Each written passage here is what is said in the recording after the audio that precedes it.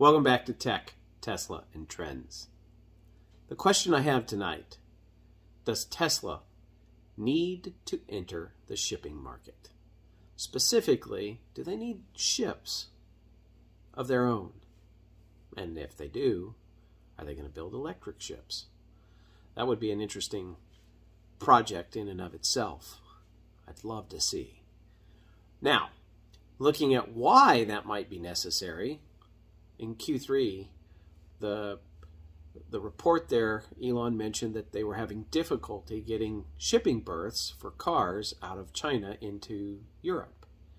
And there's also some difficulty with shipping berths out of Germany, specifically the Bremerhaven port there. And it comes down to the drive-on, drive-off fleet around the world is down 13 ships over the last 3.5, 4 years, roughly.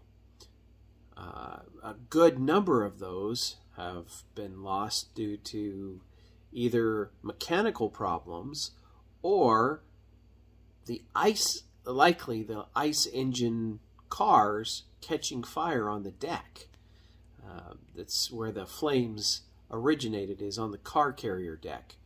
So that's a pretty serious thing. Onboard ship fires are, fire on a ship is a very bad thing. And once you've got cars burning, that's, you've seen what happens when a car burns. It's ugly.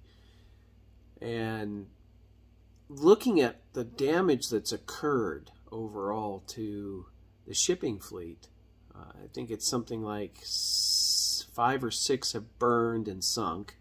Another 3 or 4 have either capsized or listed over 60% and have caused the cargo that was on board to be pretty much destroyed, because they're not going to, from an insurance perspective, they don't want to be responsible for anything that happens to those vehicles after the fact. So no matter how important those vehicles may have been, in some cases like Bentleys, and I think one was a $35 million Bentley. So just crazy numbers there that have been lost because of the shipping issue, which it's not just ships. What it turns out is that there's a shortage of drivers for getting vehicles onto those drive-on, drive-off ships, which Tesla, if you're thinking about FSD, doesn't necessarily need drivers for that.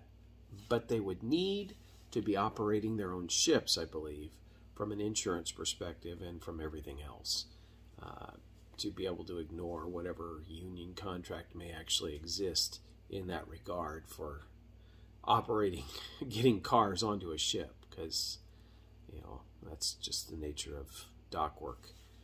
So looking at how that would play out, if Tesla had their own ships, they could use FSD to drive onto and park those vehicles.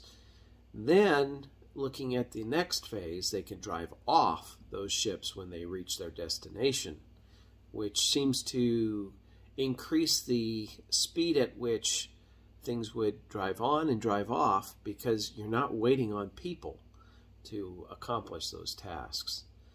And then the next part of this is a little more challenging. It's the trucks that are used to transport, and also the rail. This is another one of those, kind of got a head scratcher here, that the rail cars are not available for transporting vehicles. And it's not just in Europe. There's been a couple of cases where this is occurring also within the United States. So there's some definite challenges that exist within the shipping world. And Elon has repeatedly said, if there's any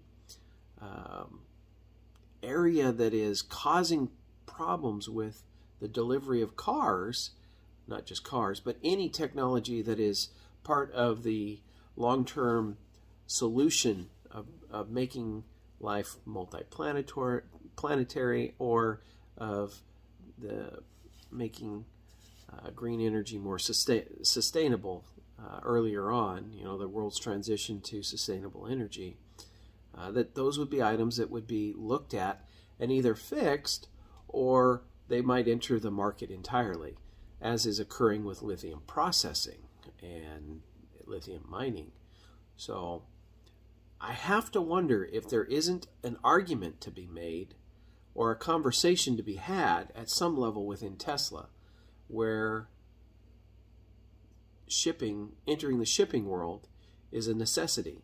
Whether that means they're buying their own ships or commissioning their own ships, I don't know.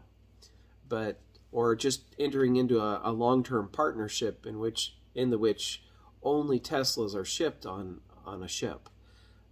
That could be an aspect of that particular way of looking at it.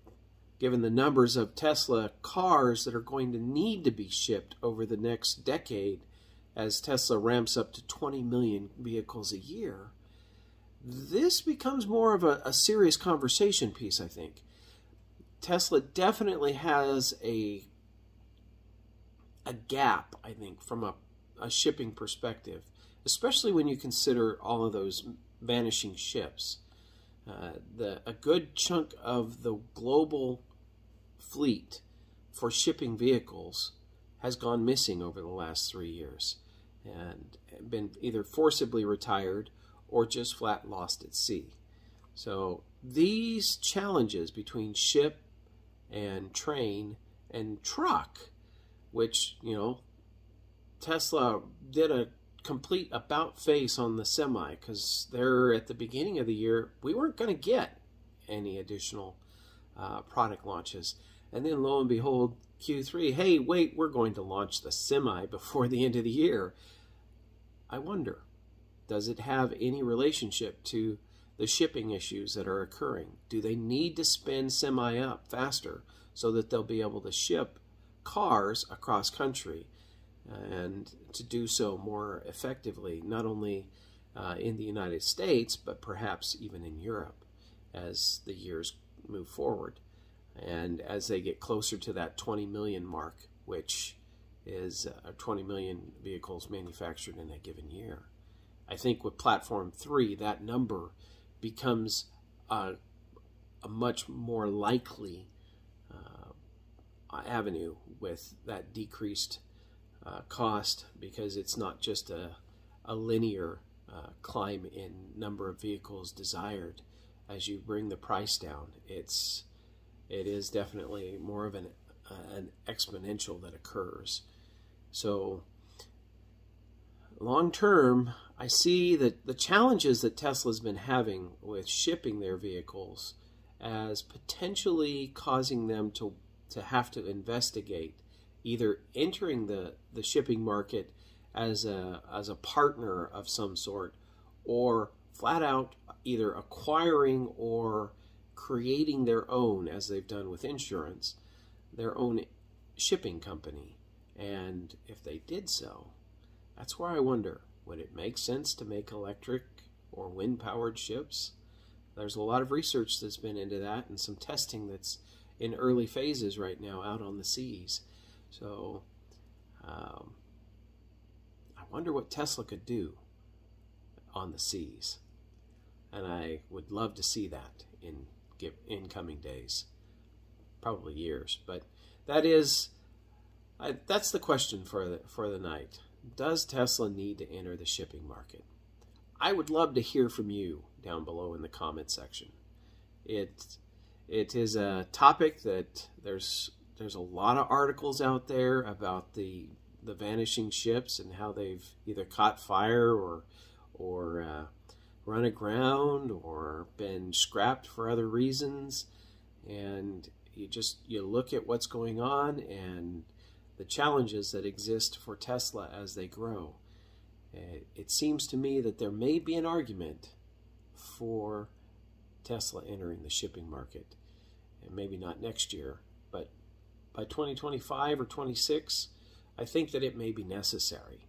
And it will be interesting to see how this develops, and whether Tesla will enter the shipping market.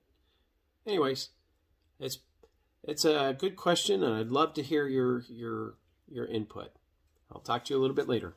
We'll carry this on in the comments below.